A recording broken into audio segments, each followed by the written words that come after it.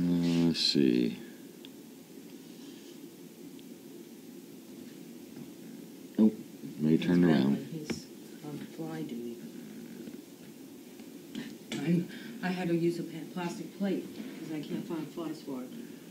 Next time we go to Big Lots or something. I'd get a couple, two or three. Yeah, I think last time I bought some, I bought a bag of them. There was like 10 in a bag or something. Okay, yeah, I know there's got to be some around. You know, they also break easily. Yeah, they're not made of the best quality. So.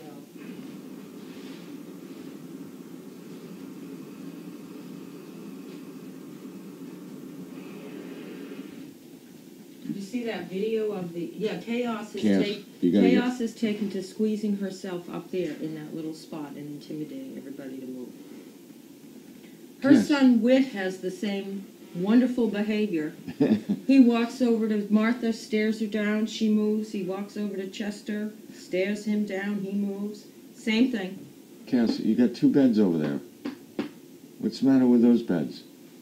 She actually has 4. If you want to get technical. I think you're just going to stand there because I don't think Sizzle or Mayhem really cares. They're not even going to make eye contact with you. You're just a big scary girl that's not being appreciated right now. Go ahead, sit right there. That's exactly what he does. Although what he does is he backs in. And he sits right on top.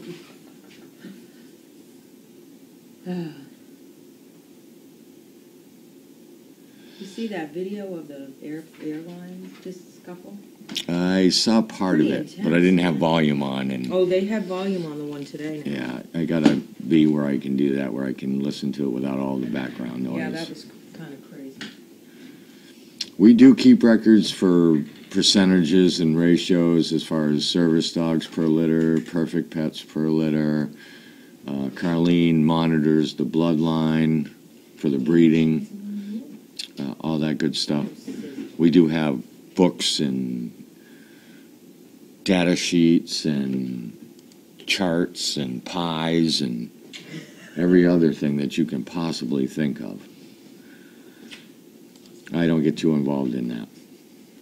Those are all decisions that Carlene makes.